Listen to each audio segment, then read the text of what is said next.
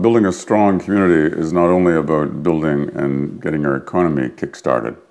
It's also about building a vibrant community. Vibrant communities are communities that are safe, and they're communities where people feel a sense of well-being. Within 100 days of being elected mayor, my pledge is to create a committee that will advise the mayor's office on the best measurements to use to measure our progress as a community, as we strive to be a community that is a community that feels safe and wherein people feel a sense of well-being.